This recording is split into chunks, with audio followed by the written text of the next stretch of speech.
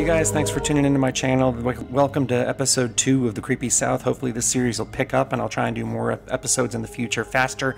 But thanks for sticking with me, and please subscribe to this channel. And you know, not Twitter, what am I saying?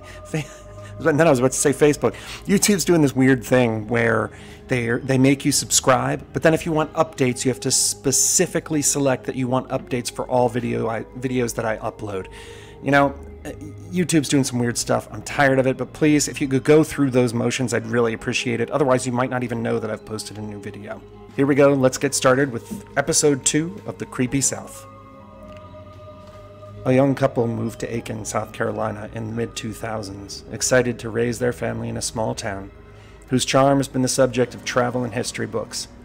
Aiken is a destination town.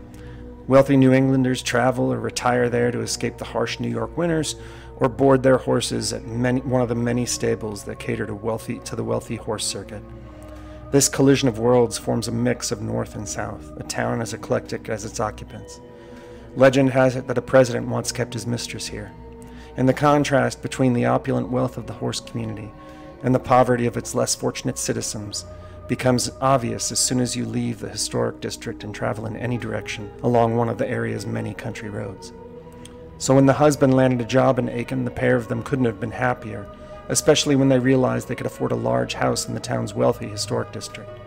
One thing the couple never bargained for, however: the town has a third class of citizen, the ghosts and spirits of dead Northerners and Southerners alike, not yet ready to pass out of this world. And as luck would have it, the dream home they purchased turned out to belong to one of these entities, who didn't seem inclined to give up its space. I spoke with the family several years after the incidents occurred that I'm about to describe, and can testify to several observations. For incidents experienced by multiple family members, each described the events in virtually the same way. Their stories are consistent, and whatever happened to them, each family member truly believes what they told me, and I found no evidence of lying or subterfuge. The mother and father, and each of the 3 little children, tell of having been visited by a spirit during all hours, day and night. To this day, 2 of the children, now teenagers, still sneak into their parents' bedroom out of fear. They sleep on the floor. In order to keep their anonymity, we'll call these people the Smiths. The Smiths allowed me to take pictures of the interior of their home, but because they don't want anyone to know their identity, they refused to allow outside pictures to be taken and insisted that I mix the real pictures of the home's interior with miscellaneous ones. The house seemed like the perfect place to raise 3 small children. It was in the historic district and so close to the town's parks and the famous Hitchcock Woods that the family could walk to them, and close enough to amenities and the local swimming pool, a necessity during the area's sweltering summer heat. And it had just been renovated. There was almost 4,000 square feet for 5 people, enough room for an office, a workshop for hobbies, and even a guest room in the event that people came to visit. Like any young couple, the Smiths had high hope for their future, and after moving in, everything seemed normal, and as though they couldn't ask for anything more. But it wasn't long before things took a turn for the weird. One day, Mrs. Smith was at home in the basement with her 3 children while her husband worked. While the kids played, she loaded the laundry machine and had just shut the dryer when she heard the sound of the front door open upstairs, followed by her husband's footsteps on the wood floor overhead. The children, all under 10 at the time, shouted excitedly.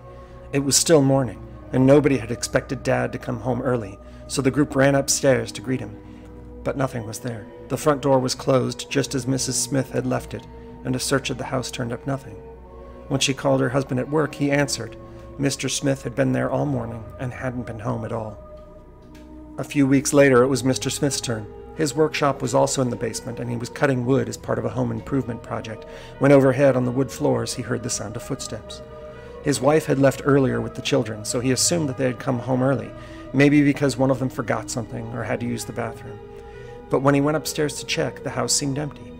Alarmed by the prospect of an intruder, Mr. Smith searched the house top to bottom, checking every closet and under all the beds. There was nothing.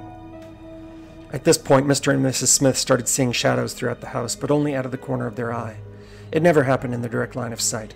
Mr. Smith described it like seeing a flash of black at the edge of his vision, as if something was darting across an open doorway, or ducking behind furniture, so fast that when he turned to look, it was gone. He became so concerned that he installed a motion-activated infrared camera in the basement that would turn on and record any time something moved into its field of view.